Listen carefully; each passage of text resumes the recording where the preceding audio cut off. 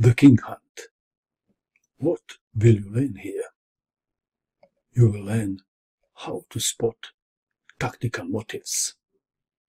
You will learn typical defense-breaking sacrifices.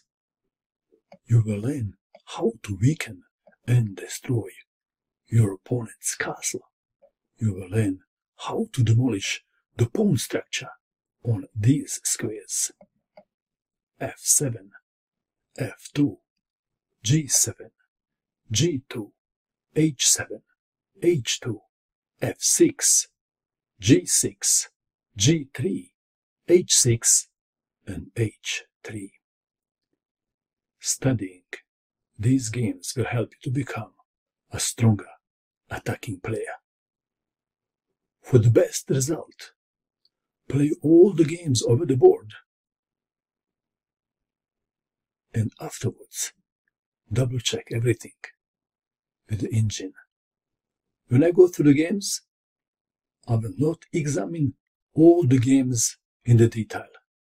No. We will focus on the killer move or the winning move.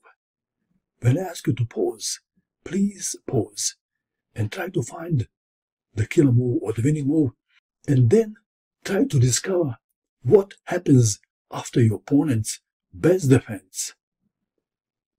And then think, what would you do after your opponent's best defense? Are you ready? Let's start.